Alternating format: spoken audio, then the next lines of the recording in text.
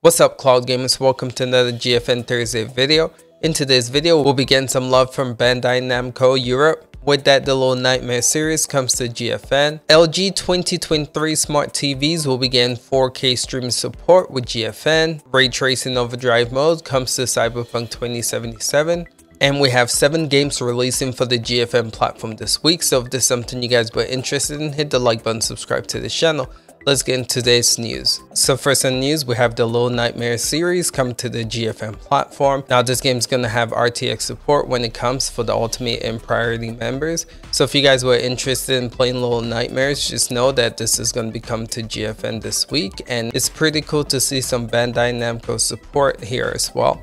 Next on news, it looks like native 4K streaming support is going to come into GFN for LG 2023 smart TV owners. So if this is you, make sure you check it out. It's kind of a bum because people who have the 2022 models are not getting the support. So hopefully they go back and get those updates to those TVs as well.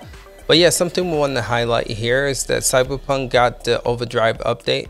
We did a video showcasing this off. And as you can see in the video, it brings a significant graphic upgrade. So make sure if you guys have Cyberpunk and GFN to check this out. It definitely makes a difference. So last on news, we have the games that are releasing for the GFN platform this week. And those games are Mordur. This is a new release in Epic Games Store. We have The Exit Eternal Matters, which is a new release on Steam. We have 1111 Memories Retold on Steam. We have Canvas on Steam. We have Get Even on Steam. We have Little Nightmares 1 and 2 on Steam. So those are the games releasing for the GFN platform this week. Honestly speaking, I would say this is a pretty decent list, but not the greatest that I've seen yet.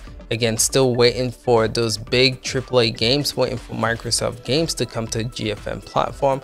I know it might sound like a broken record, but come on, let's see those games come GFN. Make it happen. Alright fellas, appreciate you guys. We'll catch you guys next week for the next GFN video. Let me know what your thoughts in the comments below. Appreciate you guys. We'll catch you guys in the next one. Till next time. Peace out.